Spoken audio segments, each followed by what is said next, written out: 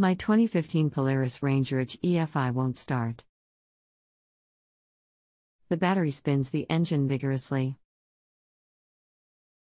There is fuel in the tank. With fuel line disconnected at top of tank, approximately 1 cup of fuel is pumped out each time ignition is switched on. This flow can, however, easily be blocked with my thumb on the spout. The spark plug gap is correct. The ignition is sparking.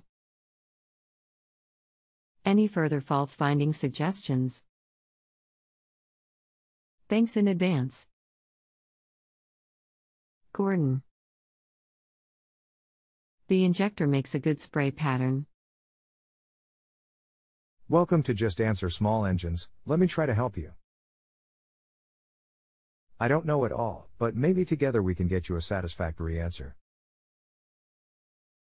Fuel pressure with the EFI system is high pressure and is 58 psi plus or minus 2 pounds per square inch. Sounds like your fuel pressure is way down from what it should be.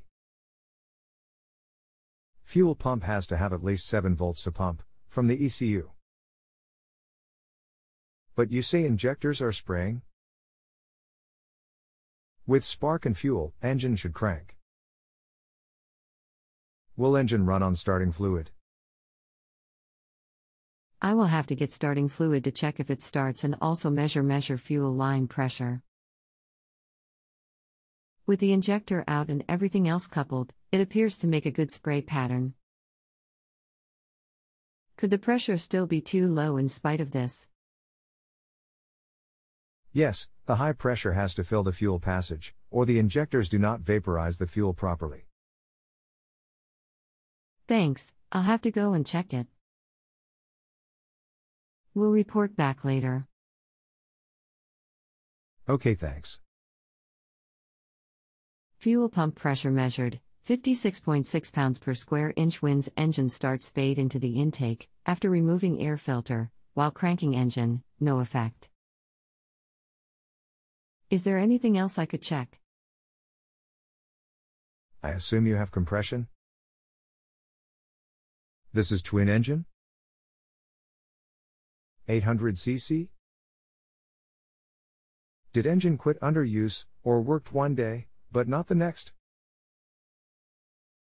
Well, I don't really know about compression, except it was running very well until it suddenly would not start.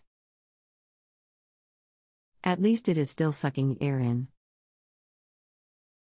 I'll have to make a trip to get a compression tester.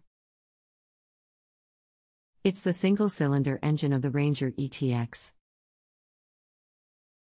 I think 320 cc. I did not quit under use. I equals it. If you hold finger with rag over spark plug hole and crank, will it move your finger? I'll try that. I'm not sure if my finger is long enough, though. I will get back to you.